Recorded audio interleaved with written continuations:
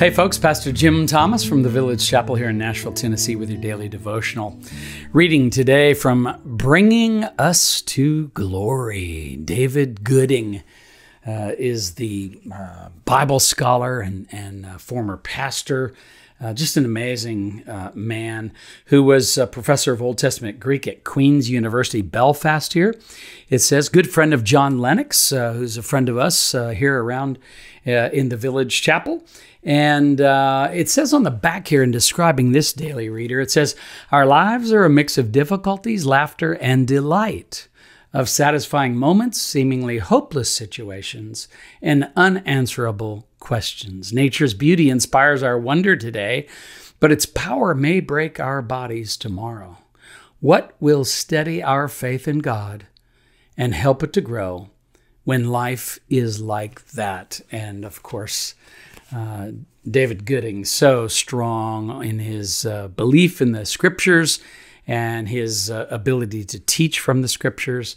And so today I want to read just a little bit from John chapter 12, verses 27. And he talks a little bit here about the prayers of Christ and the vindication of God's character. And I won't be able to read the whole text just because I don't have time, but the two texts you want to read, John 12, 27 to 33, and 1 Timothy 6, 13 to 16, okay?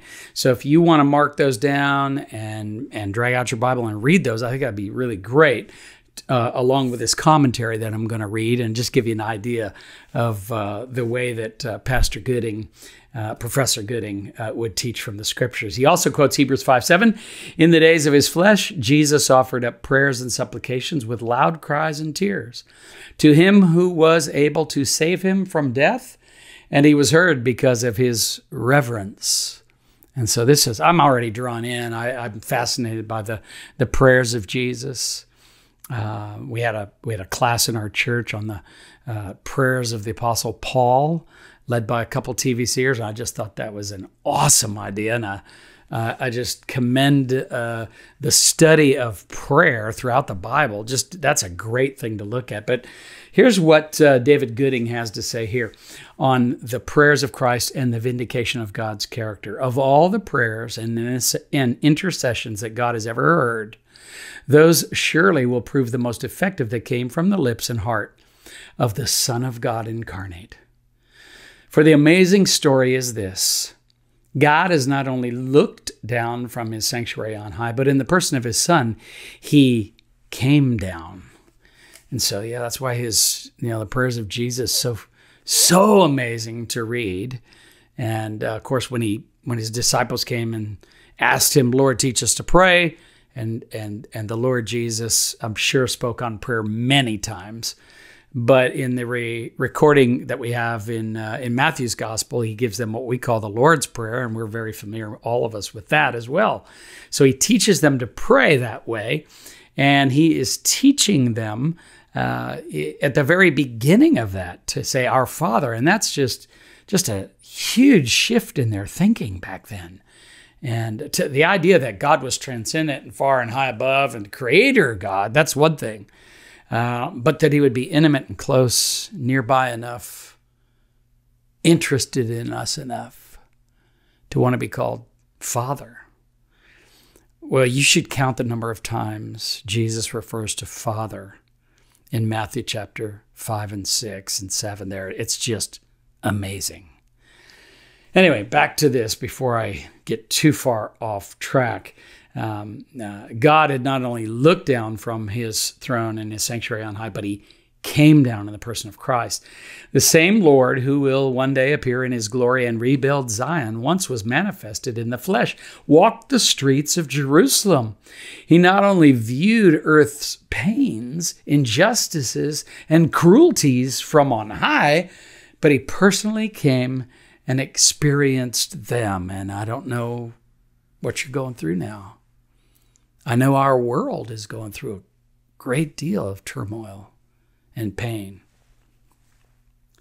And it's amazing to me to think that the God who is there isn't just in a very indifferent way from somewhere in the, back 40 acres of the universe somewhere, observing it all and going, Oh, those poor little humans, they've made such a mess of things again. No, he actually became one of us into a dark world.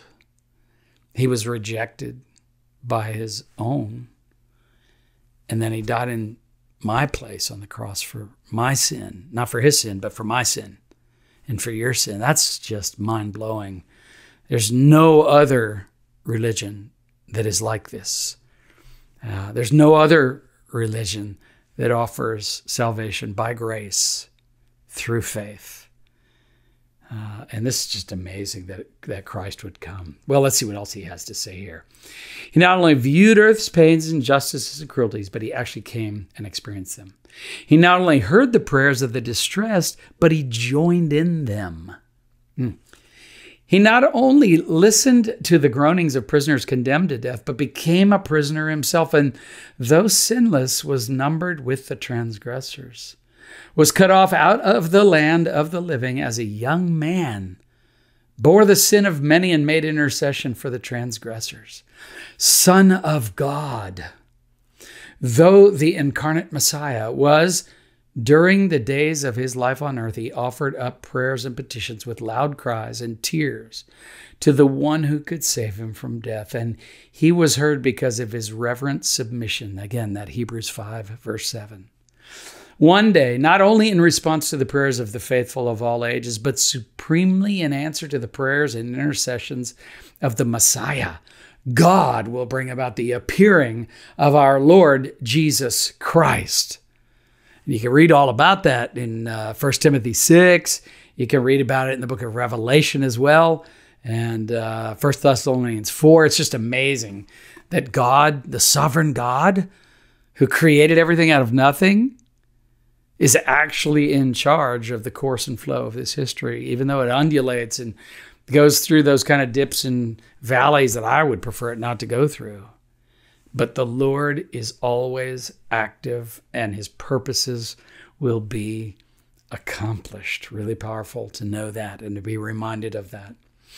What a vindication of the character of God that will be. What a declaration of his name, a demonstration of the glory of his faithfulness and compassion.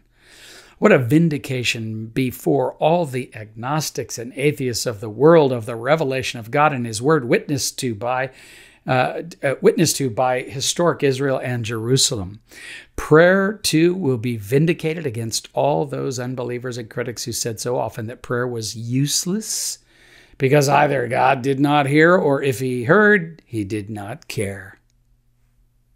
See, when the Lord wraps everything up and his purposes are accomplished, the promise is of the New Testament is that he's going to set all things right. Everything broken in this world, everything sad in this world will become untrue. And he will set the world to rights. That's what we have to look forward to, and that's what's wonderful. And that will vindicate every prayer you've ever prayed or I've ever prayed, because the God we have prayed to will have accomplished his purposes. The appearing of our great God and Savior Jesus Christ will demonstrate overwhelmingly that God both heard and cared. God's name and God's character will be declared in Zion and his praise in Jerusalem and literally throughout the world. And the peoples and the kingdoms of the world will assemble to worship the Lord. That's how he closes out. That's just awesome. That's taken from David Gooding's book, An Unshakable Kingdom, which is a commentary in the book of Hebrews. And I encourage you, if you want to study Hebrews sometime, do it with David Gooding. Man, he's a great Bible expositor and a man that is just passionate about the Lord. Let me pray for us today. Lord, you are good and you are sovereign.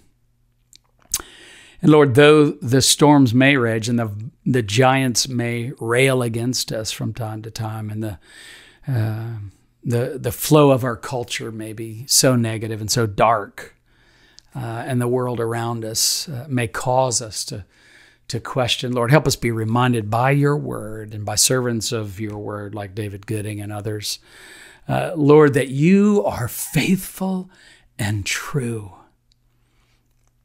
You have not misplaced one atom or molecule of your creation. And you, Lord, will accomplish your purposes and fulfill your promises. And we're counting on you, Lord. We believe in you and we hope in you. Bring to your people courage and faith to trust in you. And Lord, comfort your people who are in pain, are suffering right now. And Lord, bring light into our darkness, we pray. Bring healing to our sicknesses, Lord, comfort to our sorrows, Lord. Be our God, our refuge, our strength, our fortress, we pray. In Jesus' name, for his sake, amen and amen. God bless you. Daily Devotions with Pastor Jim Thomas is a resource of the Village Chapel in Nashville, Tennessee. If you find this daily devotional beneficial, leave a review and share it with friends and family. For more resources or to support our ministry, visit our website, thevillagechapel.com. Artwork for this podcast by Kim Thomas. Music by Phil Kagi.